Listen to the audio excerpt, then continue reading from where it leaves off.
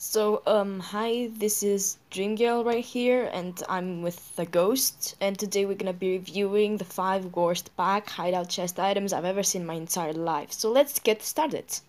Oh my, oh my, oh my, oh.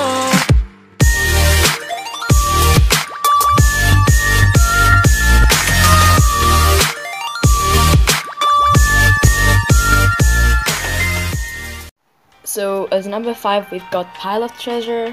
I don't know exactly where it's needed, but like Castle War Place or something like that. Pretty much a lazy idea though. So you tell me, jammers be like, oh my god, who doesn't want an extra robot's arm on their outfit?